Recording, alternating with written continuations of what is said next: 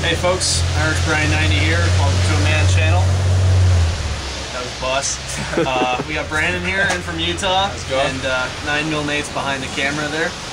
So we decided to go camping, and that's what this video is about.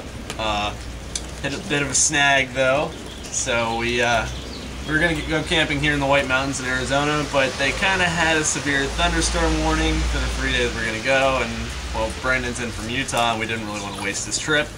So we decided, what the hell, we'll go camping in the front yard.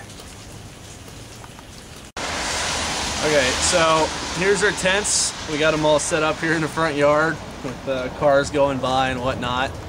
It's raining, well actually it stopped for now. I mean, it's been raining pretty hard here. Surprisingly in Arizona we actually don't get rain. So, you know. Anyway, this is mine. It's a Wenzel sagebrush, nice rain-proof, whatnot. You know, it's a 4-person tent. Probably could fit 6 if I needed to. We're gonna pan over a 9mm Nate's tent, which he's borrowing from me. It's a Great Basin by Quest.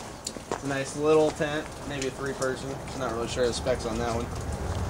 And then Branden brought his little mystery tent from Utah with him. Little Ozark Trail backpacker 2-man 6x5, barely fits me in it tent, and both the zippers on the front are broken, as I just found out setting up this tent in the rain. So we've got the tarp over it and try and keep it wet out. Sorry about the planes, folks. Yeah. Also, check out this wicked thigh rig that Branden made. It's duct tape jeans.